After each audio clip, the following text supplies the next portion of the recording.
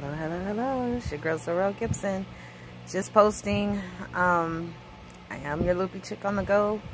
Getting ready to getting more acclimated to these videos that I'm being put out there. Well, today's story, I guess you could say, is about learning how to be still. So I still have this issue with not knowing how to sit down and calm my nerves. Because I'm always on the go trying to push to do what needs to be done in some way, form, or fashion. Not trusting the process of what I've already been through, how far I've already come, and where I can go to next. And realizing a lot of stuff that can be done from the comfort of your own bed, or your own home, or even if you sit up and sit at the table, if you can't get out of bed and you can use your thumbs or a camera, it can be done. You know, you can reach the world. Excuse me. So you guys haven't really seen me. 2019 has really been a struggle. For those who don't know, my mother passed in June, my godmother passed in July, and I had almost a near-death experience thereafter. So I had gallbladder issues that almost really took me out. So with that said, after I got out the hospital, which was here recently, I just got tired of sitting down. I'd already been in a hospital for so long. I was just tired of sitting still, and I started to get restless. And I got up, I moved around, I did some things, and got fussed at by family, of course, for not being still. True enough, a lot of it was positive in a way that, you know, was taking care of business. But how do I take care of, how is business going to continue to be taken care of if I don't take care of myself, right? So today is a sit my tail down at home day and do what I need to do from my bed. A lot of it, well, for the rest of the week for the most part, except for Sunday. Excuse me, Sunday.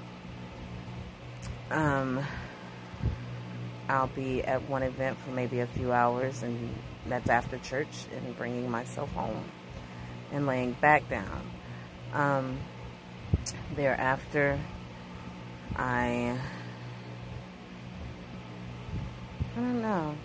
I'm hoping this is helping someone to know that even if you're in the bed, there's still a lot that can be done. There's phone calls that can be made. There's posts that can be done. There's even if you get to have an at-home job in your bed, you're able to feel fulfilled in your life. Feel fulfilled in some kind of way in your life, even if you're in bed, because there's so many different ways of how to do things now with technology. So with that said, I want you all to know, regardless of how much you want to be on the go and get up and move and do what everybody else does, you still have purpose just in what it is that you do, because someone has to sit there and get it done piece by piece, and you can't do that moving around a lot of times.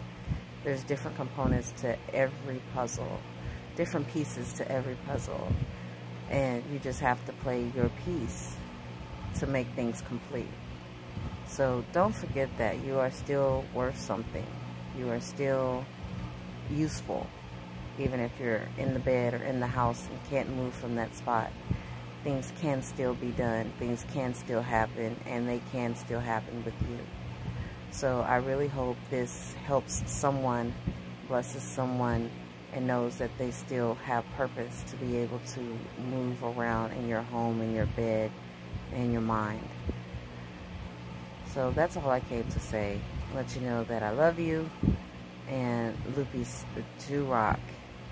We are here to make sure that we have the resources at the Gibson Lupus Arc. We're here to make sure the resources are out there to make sure that you are able to know that you are worth it and survive and thrive until a cure comes, so that you can get up and do what it is that you need to do. So that is pretty much all I gotta say. So until next time, I will talk to you soon. I love you all. Peace.